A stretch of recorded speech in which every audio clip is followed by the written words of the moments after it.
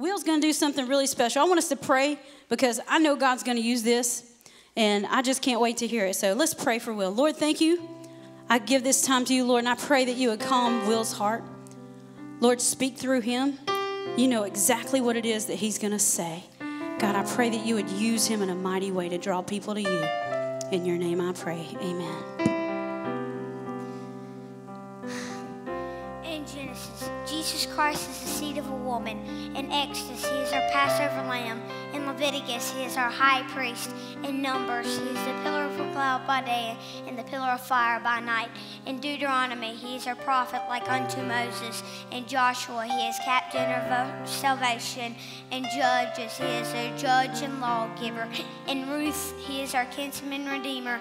In 1st and 2nd Samuel, he is our trusted prophet. In Kings and Chronicles, he is our reigning king. In Ezra, he is our true and faithful scribe.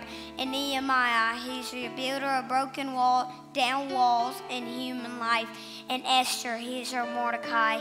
In Job, he is our ever-living Redeemer. In Psalms, he is our shepherd. In Proverbs and Ecclesiastes, he is our wisdom. In Songs of Solomon, he is our loving bridegroom.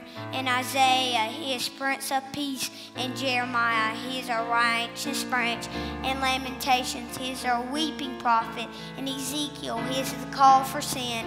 In Daniel, he is the fourth man in life's fiery furnace. In Hosea, he's the faithful husband forever married to the backslider. In Joel, he is the baptizer in Holy Ghost and fire. In Amos, he is our burden bearer. In Obadiah, he is mighty to save. In Jonah, he is our foreign missionary. In Micah, he is the messenger of God's beautiful feet. In Nahum, he is the avenger of God's elect. In Habakkuk, he is pleading for revival.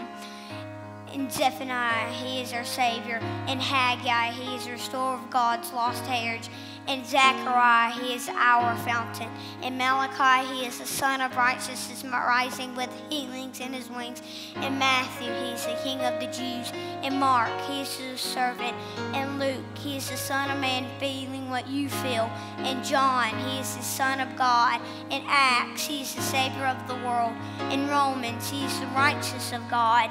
In 1 Corinthians, he is the rock that followed Israel. In 2 Corinthians, he is the triumphant one giving victory. In Galatians, he is your liberty. He sets you free. In Ephesians, he is the head of the church. In Philippians, he is your joy. In Colossians, he is your completeness. In 1st and 2nd Thessalonians, he is your hope. In 1 Timothy, he is your faith. In 2 Timothy, he is your stability. In Titus, he is truth. In Philemon, he is your benefactor. In Hebrews, he is your perfection. In James, he's the power behind your faith.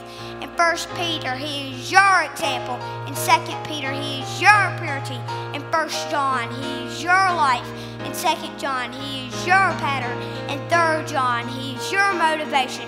In Jude, he is the foundation of your faith. In Revelation, he is your soon coming King. He's the first and last, beginning and end, keeper of creation and creator of all. He's the architect of the universe and manager of all times.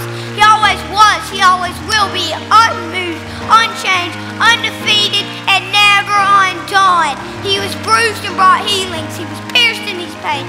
He was persecuted and brought freedom. He was dead and brought life. He is risen and brings power. He reigns and brings peace. The world can't understand him. The armies can't defeat him. The schools can't explain him. The leaders can't ignore him.